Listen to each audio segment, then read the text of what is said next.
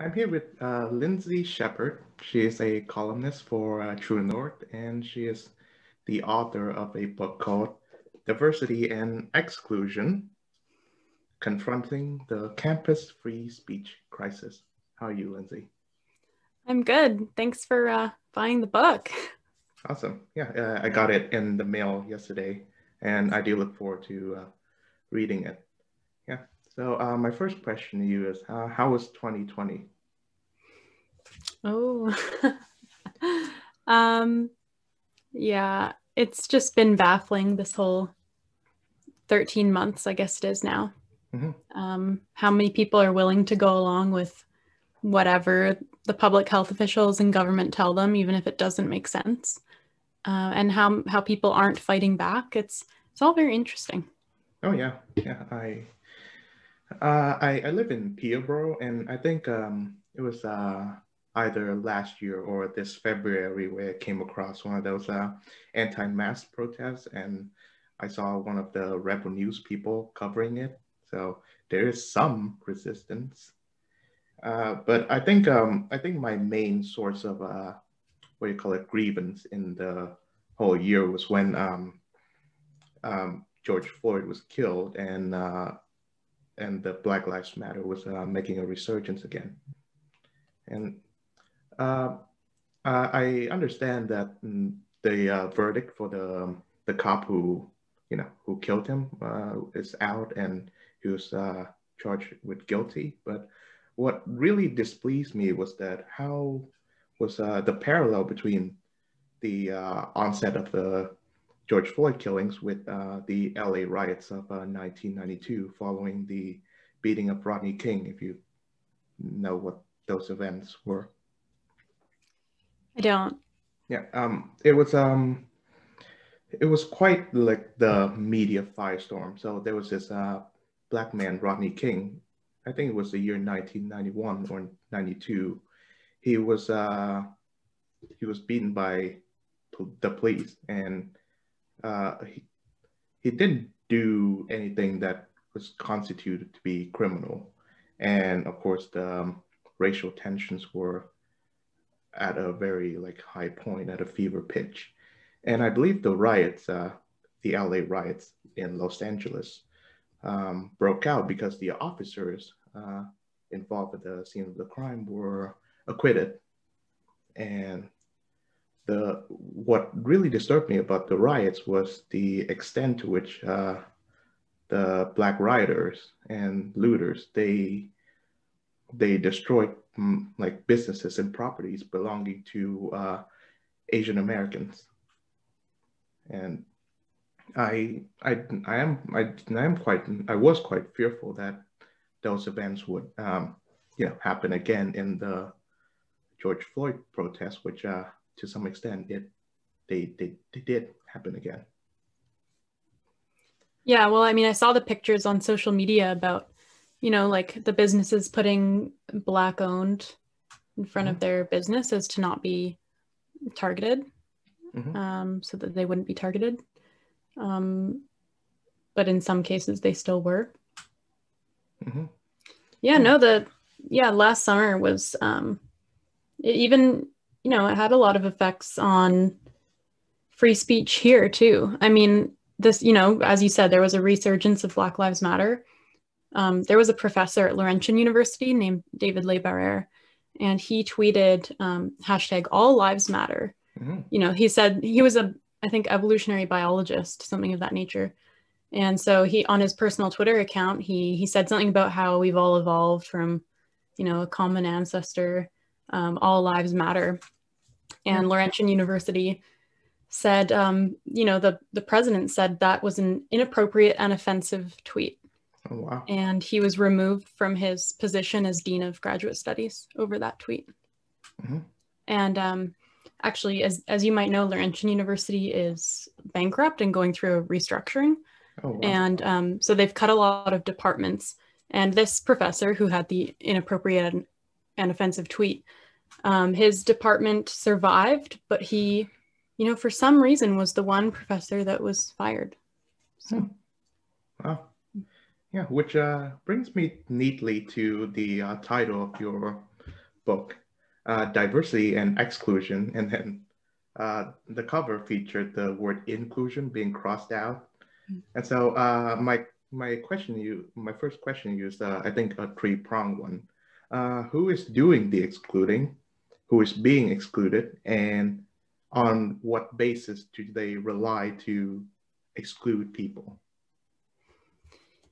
Yeah, so the people being excluded are anyone who is open to different viewpoints, because the title is really a comment on diversity ideology in universities. Mm-hmm. So, you know, I don't think we have to rehash the Laurier scenario because people can read the book. Of course. But, you know, when I found myself in a disciplinary meeting, one of the people there was a diversity office bureaucrat.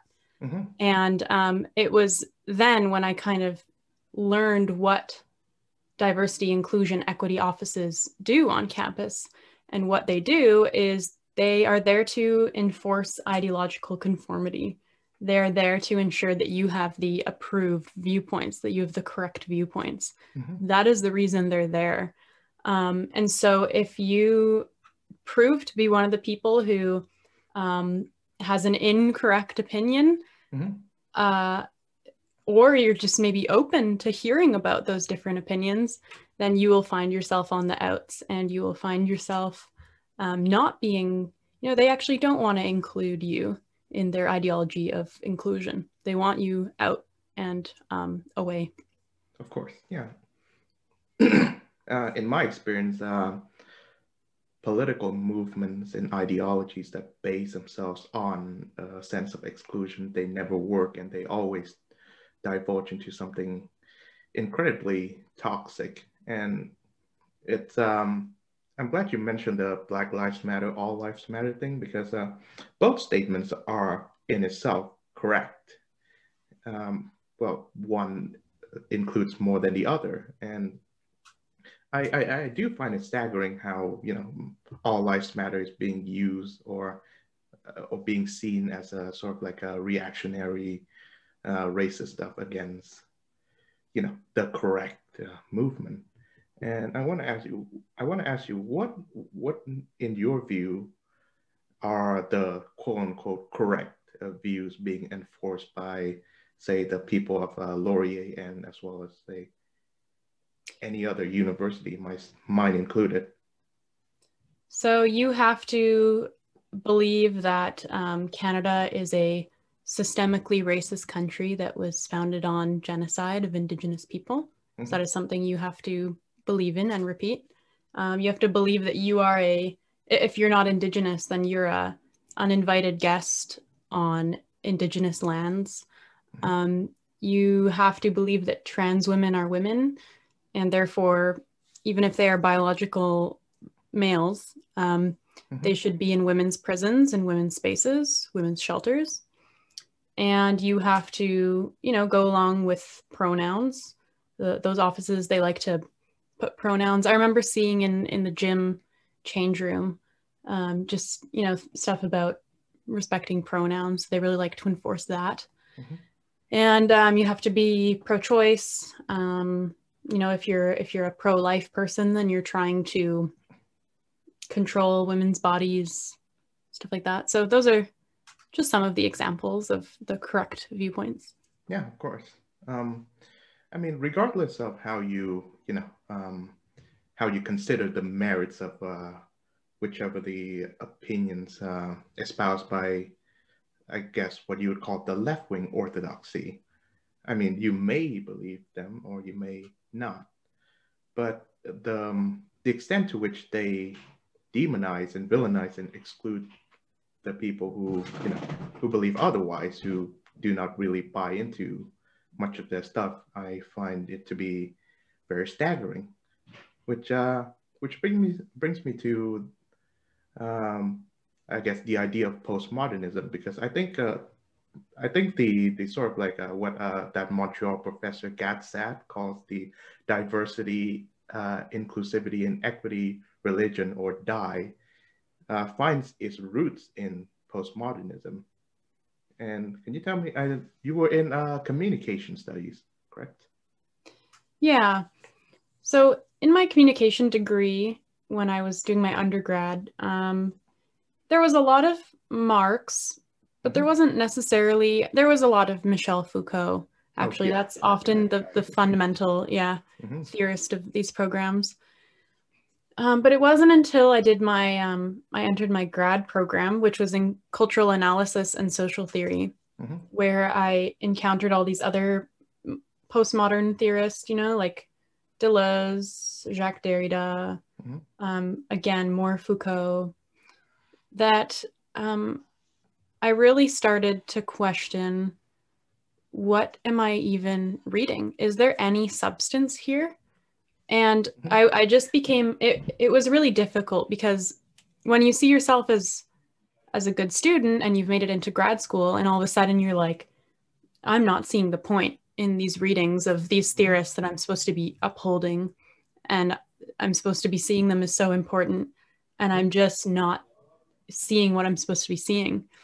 And so it was at that point where I started, just Googling, why is my grad program all about Marx and postmodernism?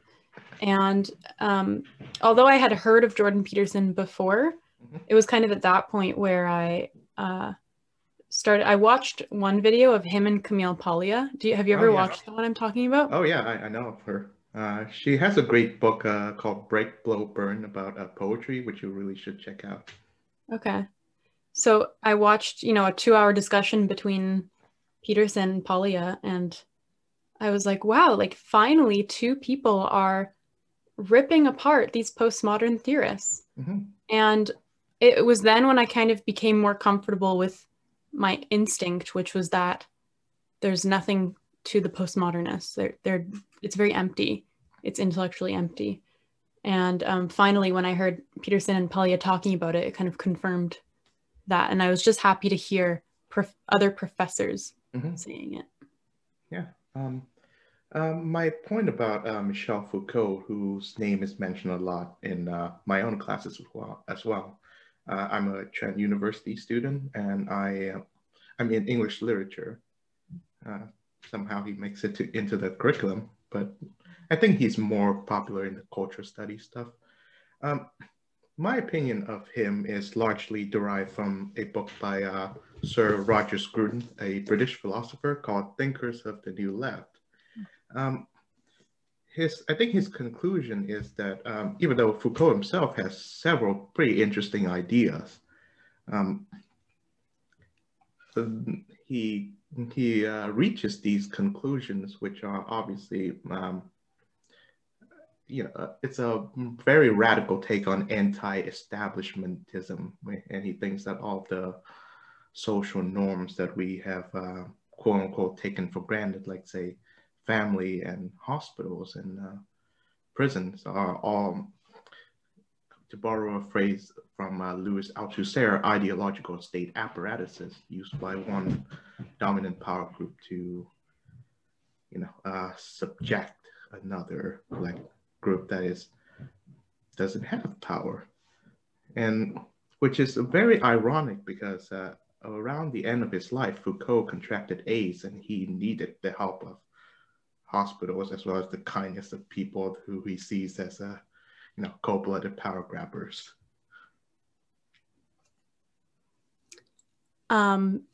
Yeah, so, and the idea that power works through us, not at us, that was often repeated. You're probably more in tune with that stuff. Ever since I graduated, I'm so glad I don't have to engage with that material anymore. I read Douglas Murray's Madness of Crowds. I love that book. Yeah. And he kind of goes into the postmodernists, and I just have to skip through it because it kind of triggers me. Oh yeah. It's funny because one of his criticisms of the postmodernists, especially say the Judith Butler type, is that their writing is so opaque and obscure.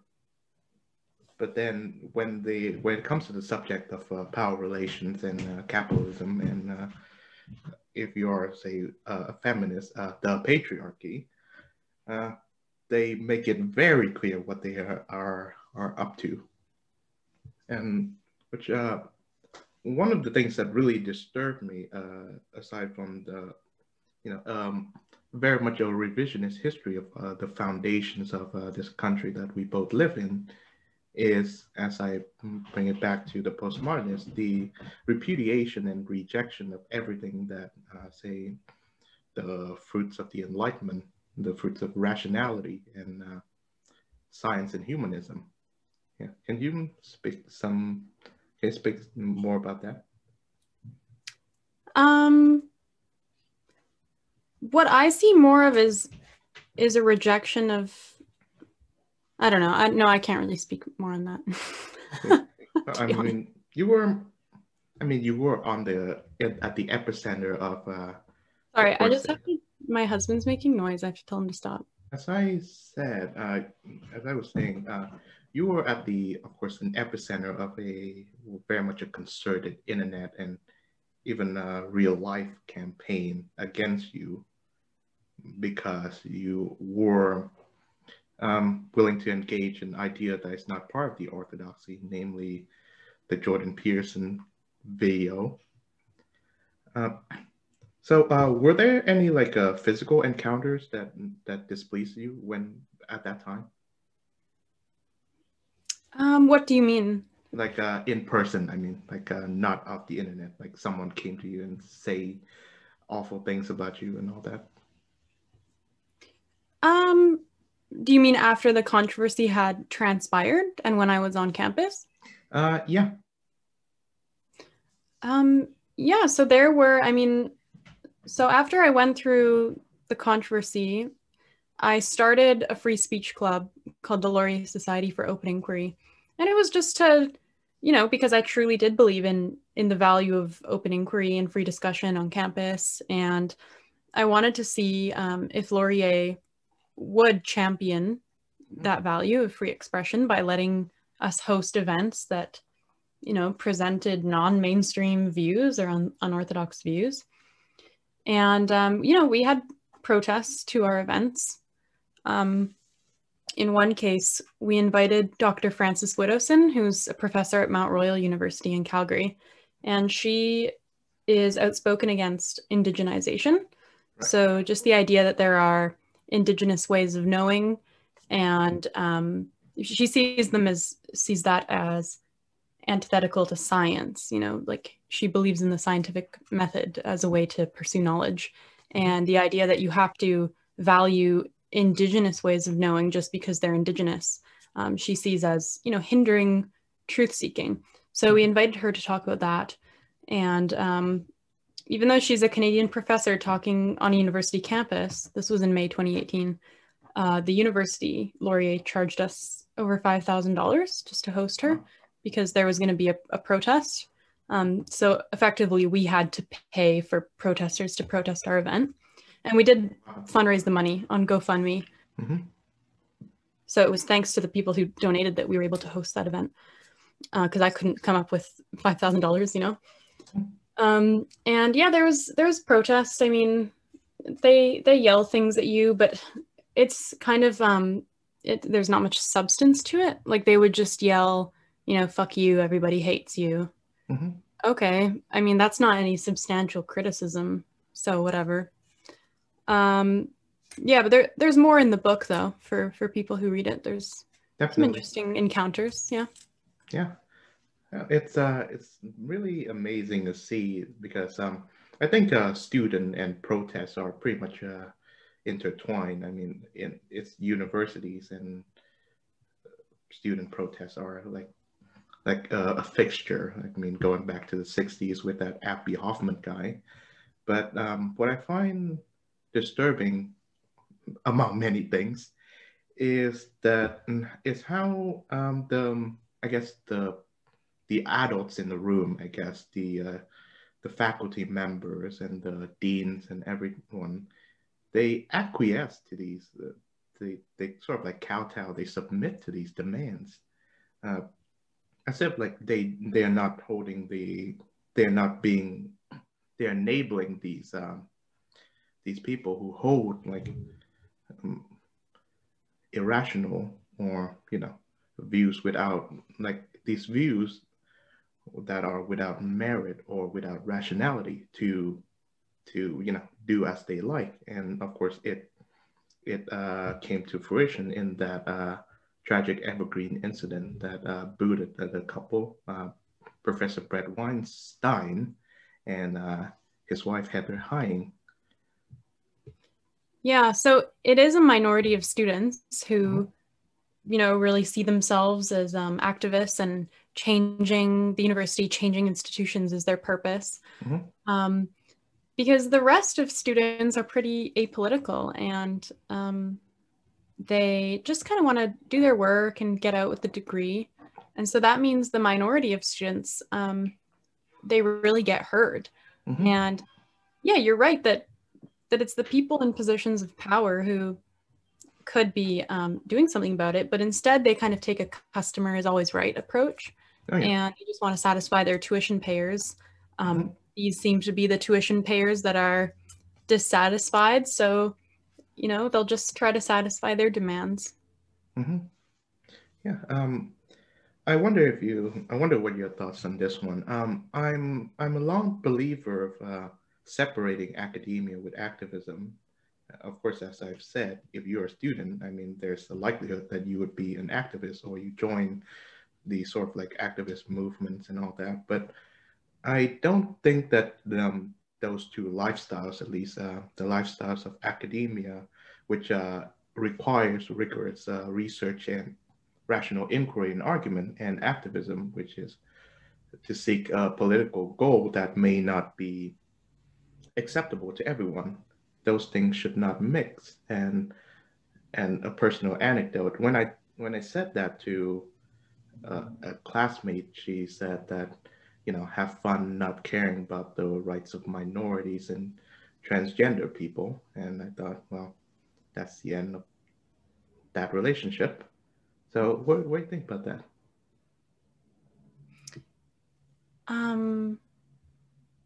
Sorry, I was reflecting on your anecdote. What was your The question is, what do you think about should academia and activism be separated?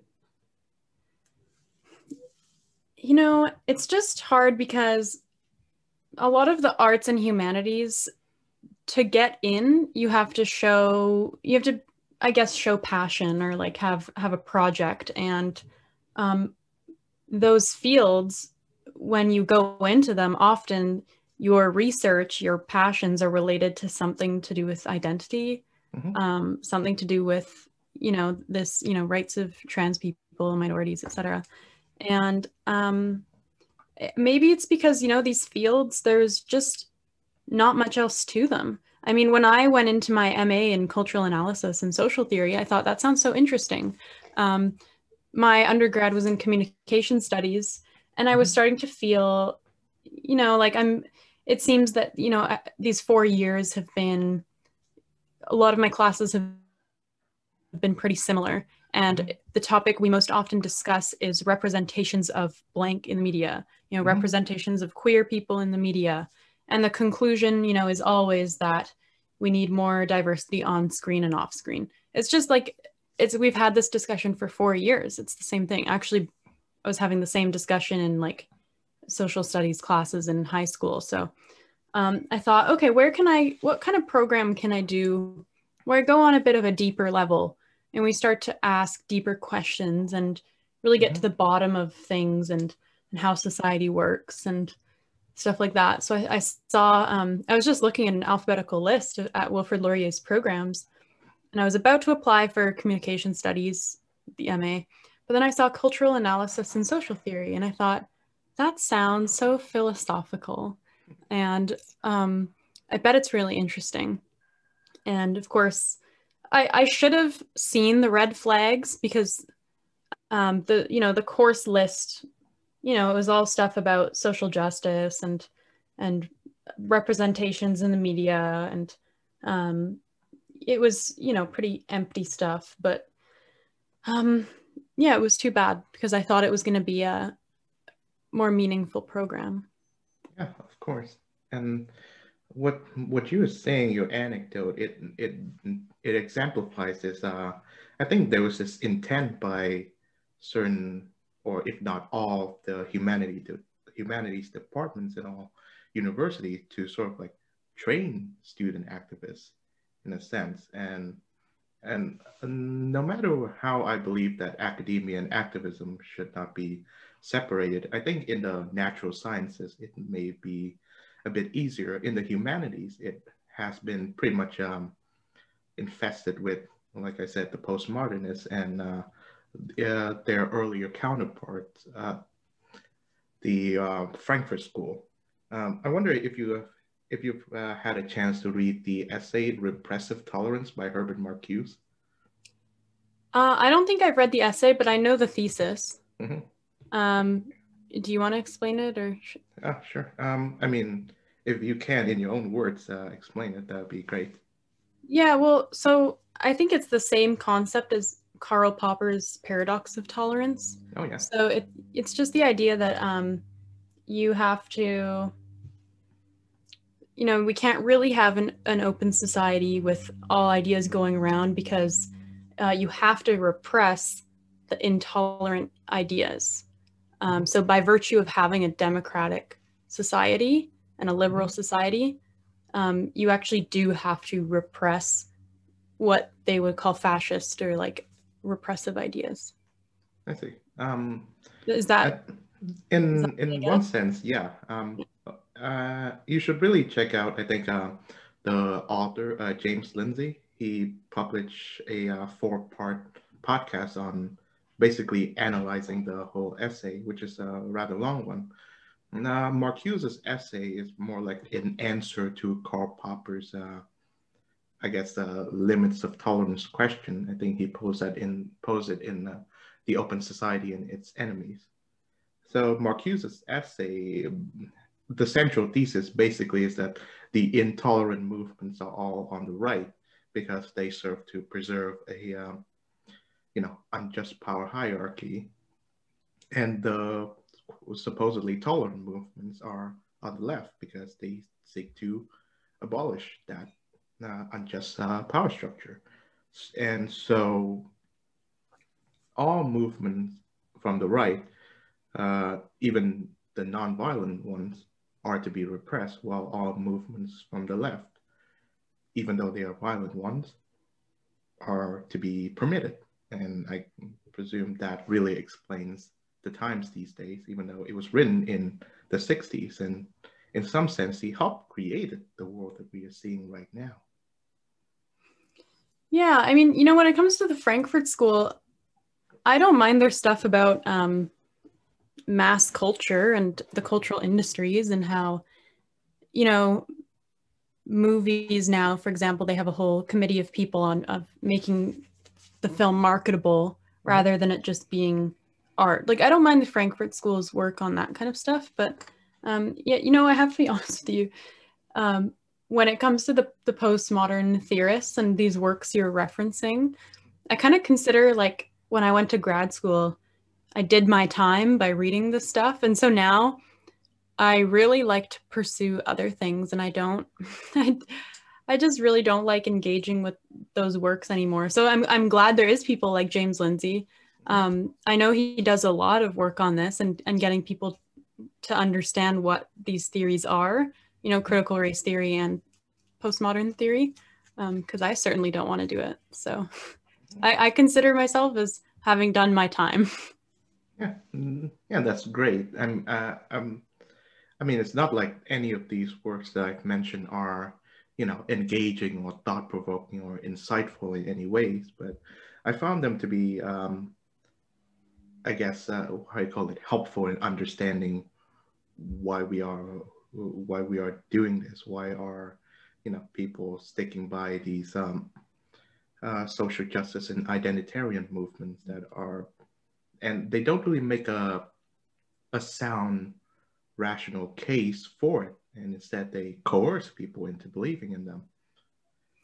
And what's interesting about programs like my MA program, which are based on these theories, is I always kind of felt when I was looking at my syllabus, is that it's like these programs haven't evolved since, I don't know, the 70s, 80s, 90s. Like, there was almost no modern component to these programs unless you were to purposely, as the student, find a modern day example and apply it to one of these theories of Foucault or the Frankfurt School.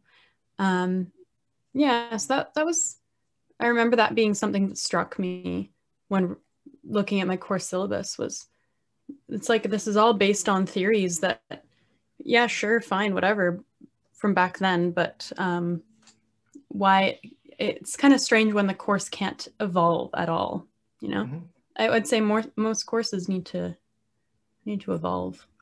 Yeah, of course. Before we have our discussion, I watched a video that you posted on your YouTube channel, the viral one. Why I think Goodbye to the Left. Yes, that's what the video was. And you explained that even though you hold leftist views, you find that the modern leftist culture has trailed off in ways that you don't really find comfortable anymore. And I do hope to get a sense of what those views are. And I believe that, I think you say yes to this, but would you join, or would you be comfortable as part of the left if the left, get its shit together, as they say? So in that video, Goodbye to the Left, I guess the backstory is I considered myself a default leftist. So when I was going through the Laurier controversy, I was getting accusations that I was, some sort of closeted right-winger, and I was trying to advance a conservative agenda. And I just tried to quash that right away. And I said, no, like, I'm a leftist. And I did see myself as a leftist, but like I say, a default leftist, because I kind of saw the right as religious, big business, focused on pro-life issues a lot. And I thought, I don't really identify with that at all. And I think a big part of that also is that I consider myself someone who's very interested in environmental issues. That was probably, the large basis of why I considered myself a leftist. But I conclude that video by saying, you can just call me what you want, but I'm not going to call myself anything. Would I call myself a leftist? No, I don't think they fundamentally can get their shit together, because this is just kind of what they are now. The kind of hyperbolic way of engaging with trans rights issues, for example. They're kind of hysterical. That's just kind of who they are. So I just don't call myself anything. And I think a lot of people are in the same position. And, the trouble is when it comes to voting day every 4 years for federal elections, at least, and you kind of have to think, where do I go? Who do I go with? But for the rest of the time, it's, it's doable you can be politically homeless. Most people probably are. Oh, yeah. And of course, the coalition of the politically homeless will just establish a home for themselves and create a more heterodox chamber, which brings me to this. Are you part of the Heterodox Academy, founded by, I think, Jonathan Haidt, right? Yeah, I'm a member. That's great. Yeah. Yeah. Are you? I hope to, because I think it opens to graduate students, and I'm not yet one. I'm just an undergrad. So yeah, I do believe that in academia, at least, no idea should be suppressed, even the ones that I don't like, and as well as in the larger social sphere. Have you seen this documentary called Mighty Ira? It's about the ACLU chairman, Ira Glasser, formerly at least. He was the chairman of the ACLU when the Skokie case broke out in 1977. So if you don't already know that, it's the case where a bunch of neo-Nazis marched through this village of Skokie where the population is predominantly Jewish. And the ACLU under Glasser defended their rights to free speech, even though Glasser himself was Jewish and he didn't like their ideologies, to say the least. So it was an example, obviously, of, I may find your ideas abhorrent, but I will defend to the death your right to express them. Which is very disappointing because that value is slowly disappearing because, again, of the influence of the postmodernists and the Frankfurt School people. I always find that freedom of speech, I think that was my first entry into what leftist thinking mean. I think for a time, I was really interested in the left because of that, because of their commitment to freedom of speech and freedom of expression. I'm from a country that doesn't really allow that, Vietnam. And now I saw that, it is being slowly chipped away. That right is slowly being sort of like delegitimized and being called by these activists to be, preserving of, again, harmful, bad ideas. And I thought, in some sense, you are ceding your ground to, again, the right, because right now, the right-wingers are the ones that are advocating for free speech and left-wingers aren't. And I, like you, I don't want the right wing to, to hold a monopoly of discourse because they themselves hold rather tragically toxic ideals. And I do wish that the left be more, at least more reasonable, not as in moderate, but, provide or structure a more reasonable basis to why they support their ideas. Yeah, I don't really know what to add. Oh. Awesome. And I believe our time is almost up. And my last question to you is that what would you say or advise to, say, Canadian students or even North American students who are kind of like ideological dissenters from this leftist orthodoxies, who are either remaining silent or speak out in the ways that they can?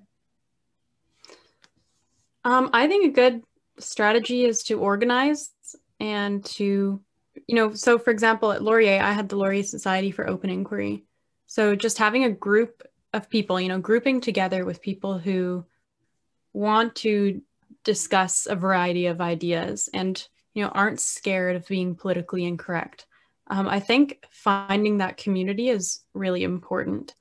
And that's why I find the COVID stuff devastating, is because I think we need to gather in person, and that's where a lot of, the important stuff happens.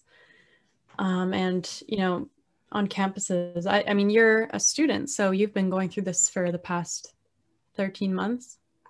Yes, of course. On campus, yeah.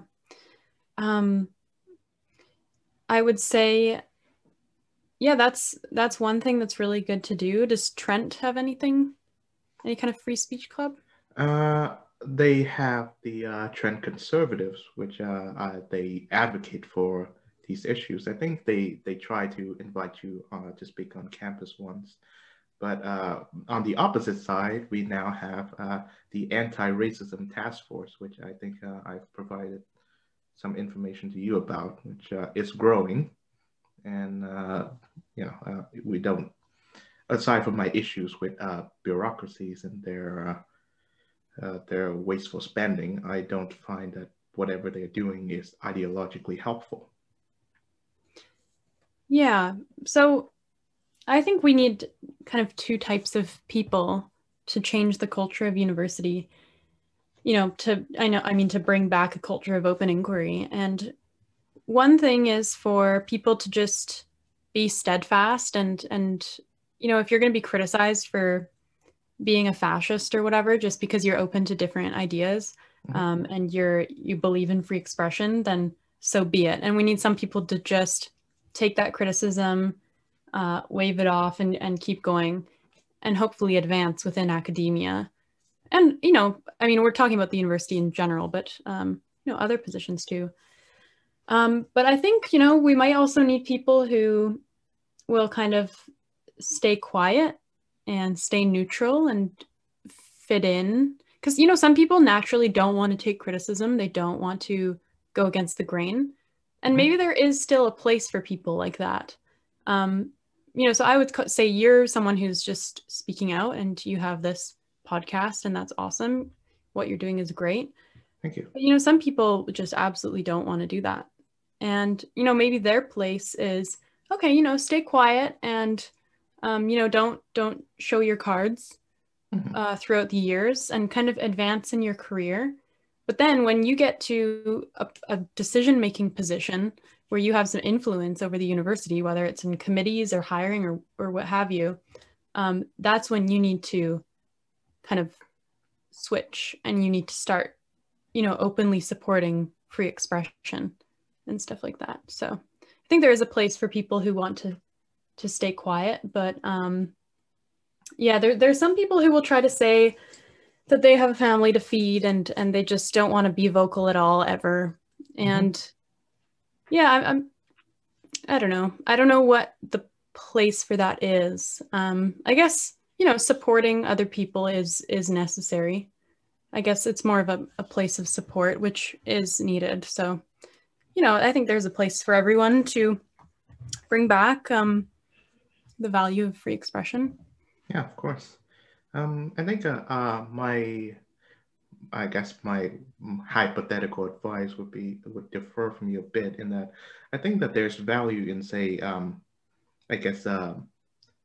slowly inserting yourself into, what do you call it, the war of ideas, as they call it. Like, you slowly dip your toes in it by absorbing better ideas and repudiate bad ideas whenever you see them. And I mean, most of us aren't in a position of power and influence. So it's and there's always this idea of like how, heroic people react, and in that they're not people who would usually who would do like good heroic things on a daily basis, like a Superman or a Captain America, but they are the right people. They do the right thing at the right time, like that movie Die Hard. So it's that. And I think that one of the things that people need to believe is that I don't think there is such a thing as the right side of history. I think that there's history. There are different competing views, and the outcome of a historical event can alter without much difference. As in, like, I'm a big fan of alternative history. I think I always ponder, what if say the South win the Civil War, or JFK hasn't been killed, and but the more I delve into those possibilities, the more I thought, I don't think there is such a thing as the right side of history. I think that, again, history is a series of events, and they could have gone the other way. It's interesting, though, because one thing that struck me once was in the fall of 2019, I was doing a speaking event, and Megan Murphy, who's a gender critical feminist, she's pretty prominent. She was the featured speaker, along with John Kay from Quillette, and another journalist named Anna Slatz. And then I was the moderator. And this was to take place at Simon Fraser University. And so from this panel, we had two alumni from Simon Fraser University, myself and Megan Murphy. And so you would think, a university where alumni are speaking publicly and are kind of recognized in certain circles and have gotten their works published and that kind of stuff. You would think the university would be proud of that, right? Proud of that kind of alumni and want to feature that. But because this talk was on the issue of, trans women in women's spaces, biological males in women's spaces, the university didn't even want it to happen on campus. And so it didn't. A protester, like an Antifa person, got the event canceled, and we had to host it at a hotel, at a private venue. So it's interesting how, you'll see the university champion all the time, only alumni who focus on identity issues and who focus on, the leftist pet issues. And the university will champion them, say they're so proud of those people. But, someone who's a successful alumni and a successful alum like Megan Murphy just completely ignored. And she did her master's at SFU. Yeah, and it's interesting because I work at True North. I work for a media organization, and I have a communication degree. Is the university interested in advertising me as working in the field? Absolutely not. Of course not. Right? So it's all about, you have to, in this case, yeah, it's not the right side of history, but you have to be on the right side in order to be recognized in a lot of cases. Yeah, and definitely. Yeah, what really interests me about history is that those who think that they are on the right side of history are often wrong. And we now have years and years and tons of documents written about how wrong they were. And it's important to remember that that's not the case. There's no such thing as the right side of history. But that example of your moderated event was given is an example of what diversity and exclusion means. And so that is the title of your book, and I would recommend everyone to purchase it. I thank you very much for appearing on the program. And I think this needs to be said, but of course, what happened to you at the Wilfrid Laurier was undeserved, and it was, to me, an act of bullying. And I admire your courage and your perseverance during that firestorm. Oh, thank you. And thanks for having me on here. I think you're courageous for hosting this. Oh, thank you. Yeah, thank you very much. This is exactly what we need. So, and you're very knowledgeable you're well read on these issues. So, yeah. Well, they interest me in some ways. Yeah. So thank you, and have a good day. You too.